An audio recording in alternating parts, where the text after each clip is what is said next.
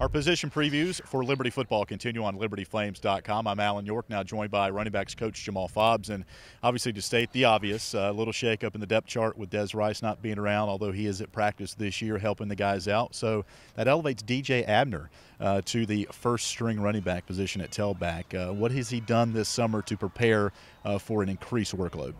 Oh, he's done a great job. DJ's done everything we've asked him to do. He's worked really hard, been here all summer. Has really improved his body and also, mentally and physically, with the, the video game and, and the physical part of it. And, he's done everything we've asked, and he's ready to go, so he's fired up.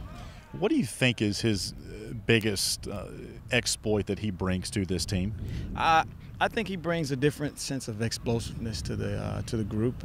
We know he has some speed, a little bit more speed than some of those other guys, but he's also has added, the inside run game, throughout the years that we've, given him some plays. I thought we've done a nice job over the years of just kind of bringing him along slowly and not giving him a whole bunch so his confidence can continue to grow, and he's done a nice job with that.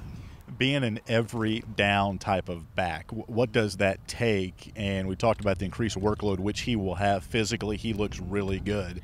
But what does it take in this offense to be that every down type of player? Well, just to be the every down guy is to be able to be in on third down. When he's got to protect, he needs to protect. On third and short, we give him the ball to be able to get that tough yard.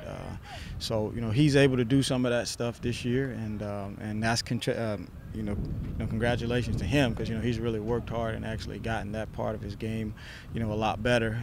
Some of his flaws, but he's excited and he's ready to take on the challenge. The next player we'll talk about, Jamal, is Josh Smith, the guy that redshirted last year.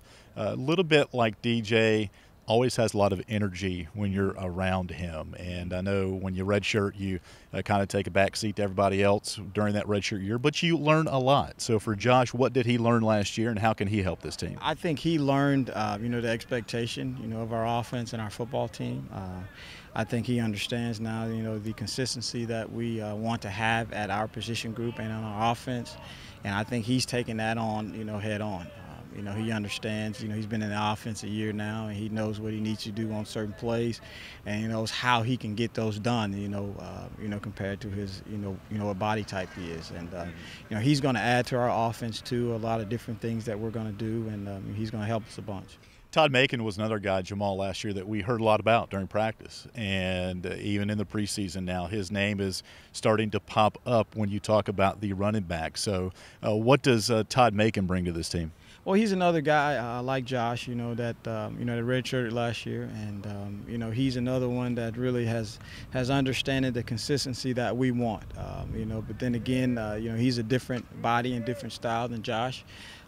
So we may ask him to do some different things, and the big thing is that each one of these guys are really, really excited about the role that they're going to get, and they're ready to fit into that role and actually do it, to the best of their ability. So those guys are going to be ready to go. Todd is ready to go. He's really changed his body this summer. He's worked hard this summer, and he's excited also.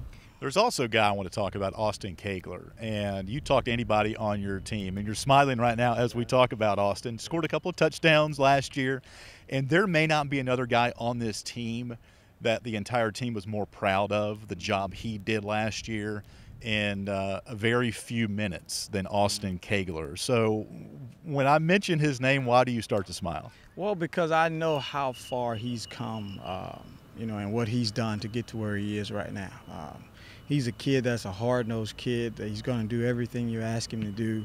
And, you pull for those types of kids, and they work hard and do the right things. And, he has really done that, has made tremendous strides in getting better in the offense, knowing what to do, and actually improving himself, as a back. And, he's going to help us this year also.